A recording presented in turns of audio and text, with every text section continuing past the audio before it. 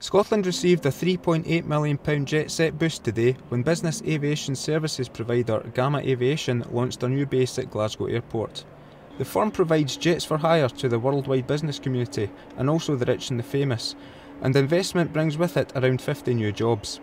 The state-of-the-art facility also opens in perfect time ahead of a landmark year for Scotland. What we're very proud to announce is the opening of this facility that you're in today, which is our hangar, 25,000 square foot of hangar and office space here at Glasgow Airport. The hangar is going to be the platform for us rolling out our product offering for Glasgow business. The hangar will be used obviously to support our Scottish ambulance contract that we have had the privilege of serving for the last 20 years, and we decided to use that as an opportunity to really expand our business in Scotland and promote our other offerings, which is charter services, ground handling of aircraft and passengers, and also maintenance services. This is a King Air 350 aircraft with a cargo door.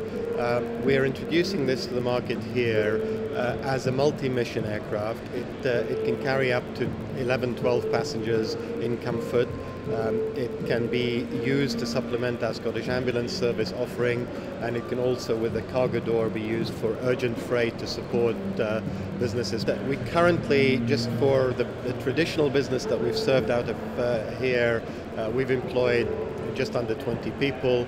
We expect that to rise to certainly above 50 over the next couple of years. Well, it's a tremendous lift for us. Although our main business, our core aspect of our business is passenger services, to add this executive passenger handling and maintenance service onto the campus is a great addition, and one that we see as a real positive step forward for Glasgow. The facility is also a new home for the Scottish Air Ambulance Service, which will benefit from round-the-clock cover for their team of flight crews and medical staff.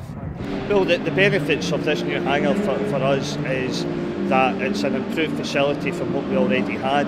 It increases our infection control procedures. It allows us to have maintenance in Scotland where it's been in England in the past, and allows the aircraft to turn around more quickly, keeping the service in Scotland. So it's a really good investment for the Scottish Ambulance Service.